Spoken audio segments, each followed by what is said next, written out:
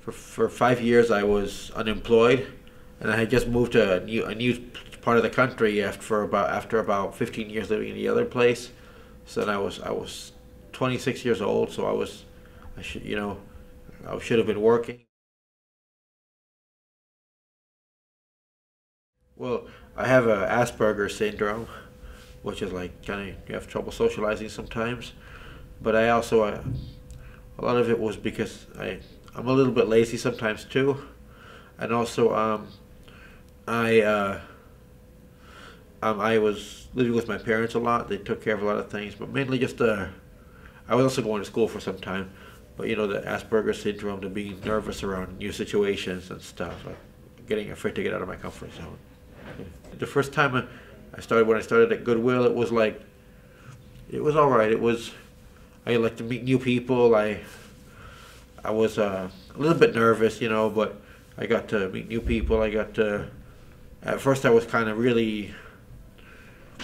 I was kind of letting myself go, but after a while I got a little better, like more in shape, like I didn't really, it was a professional environment, so I didn't really realize that at first, so I almost treated it like if it was school, high school, but after a while I got better.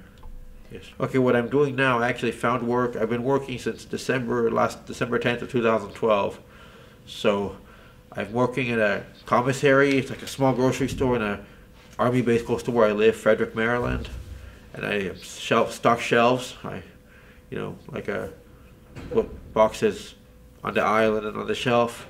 It's going well. I'm getting a good workout, and I'm happy to be working. It's nice and to be independent. I feel I'm more independent than I've ever been. So it makes me feel better about myself, and I have to, I feel I have more freedom. I'm able to, I make my own money. I go buy my own groceries. I buy my own gas. I'm not so, I can kind of make my own rules more or less. I still live with my parents, but I pay them rent. So yeah, I'm kind of, I have more freedom basically. Yeah. I feel good about myself, and I'm happy with my job. It's going well.